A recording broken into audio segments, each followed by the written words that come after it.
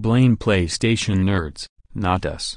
NBN chief says video game players are clogging up the Under Fire network, as he threatens to limit download speeds for heavy data users.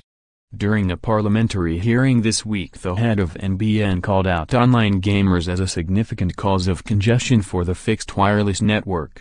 NBN CEO Chief Executive Bill Morrow was questioned during a parliamentary hearing this week where he said that heavy data users could be targeted under a new fair use policy. This comment came after he said the network was looking into slowing down or even limiting downloads for internet users during peak hours, ABC News reported. While people are gaming, it is a high bandwidth requirement that is a steady streaming process, he said. Mr. Morrow described the process as traffic shaping, where they could limit what download speeds they offer to users at particular times.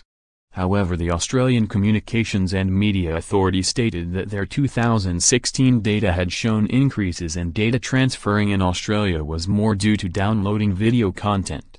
Labor's regional communications spokesperson Stephen Jones described it as extraordinary that the NBN CO has underestimated demand on the network and the obvious future consumption growth. The only conclusion we can make is that there will be data rationing in the wireless footprint, as there is with satellite, he said.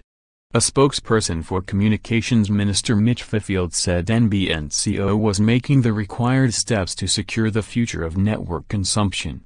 NBN is taking steps to upgrade and augment the group of towers experiencing congestion, and is prudently planning to manage future demand so that fixed wireless users can make the most of the available network capacity, he said.